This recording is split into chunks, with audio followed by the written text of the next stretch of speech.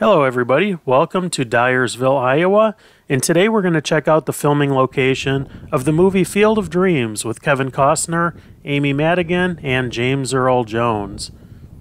Come along and let's check out the property. Now if you haven't seen Field of Dreams, you absolutely should. In my opinion, it's one of the best movies ever made, especially if you're a baseball fan.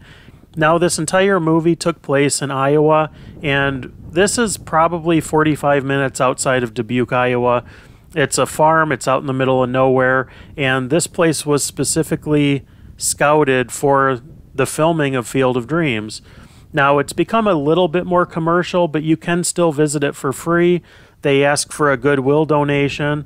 They'll take pretty much whatever you give them, but they do not receive any kind of funding for this property. This was originally the Lansing house, and it's open to the public. I mean, anybody can come and visit, and they have baseball games here. People can show up and play catch, and a lot of people come out here, but it's not publicly funded, and they don't get any kind of, I mean, this is not associated with Universal Pictures or Sony or anything like that at all. The way I understand it is that the owners of this field actually have to pay money for licensing this movie, the logo, pretty much anything to do with merchandising, anything like that, which kind of sucks because that's their own personal property, but that's how these kind of things go. But going back to the movie, this is the actual house where they filmed the movie. It was in here, and it was surrounded by nothing but cornfields back when they filmed this in 1988. And the swing on the front porch is not original.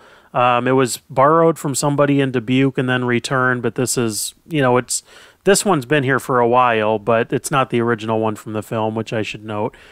But like I said, this was all cornfield at one point, and then they built this baseball field for the movie, and they've left it here. And people, this is a pilgrimage for baseball fans and movie fans and everybody else, and they allow you to come and you can play catch.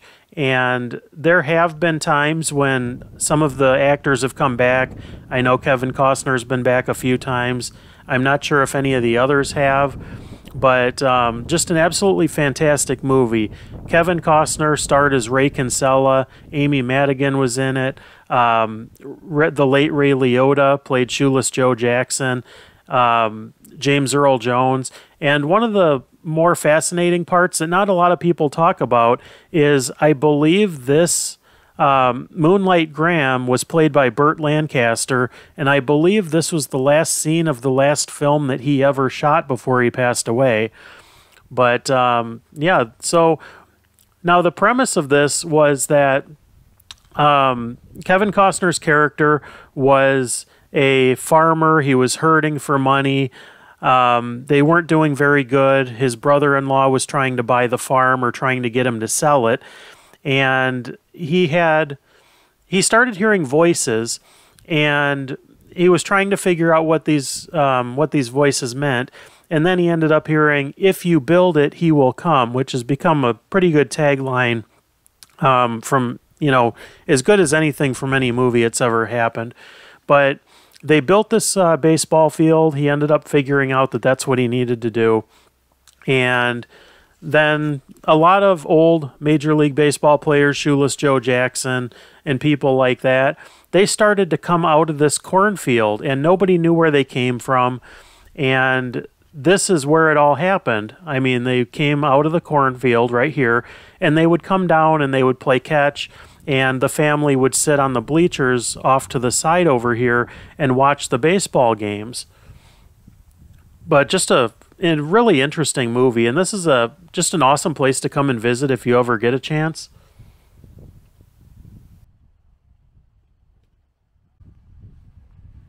Now, over the last couple of years, they've started having Major League Baseball games here, exhibition games. I think they count towards regular stats, but I'm not completely sure.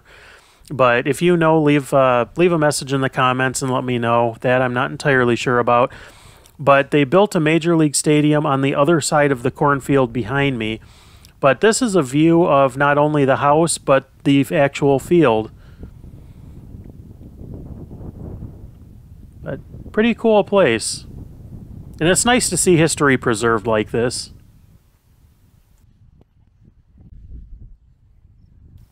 Now, if you've seen the movie, you'll see that this is kind of an iconic shot.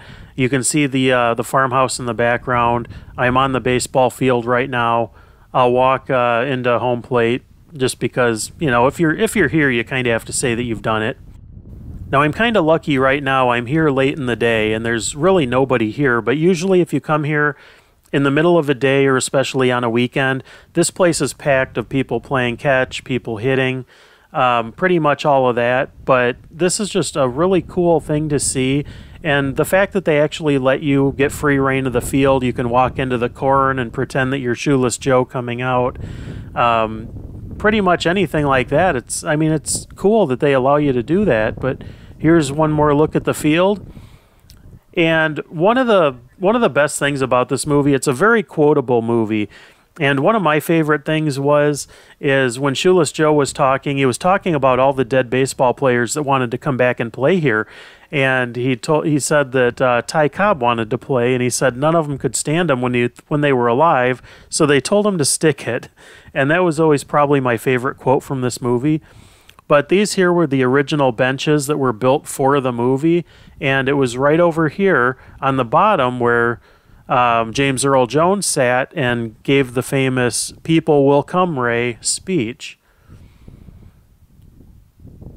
But as far as I know, these benches are still original. That's what people here have told me. It's a little bit surreal to come and take this all in, and I highly recommend it. Well, they do have a plaque to this.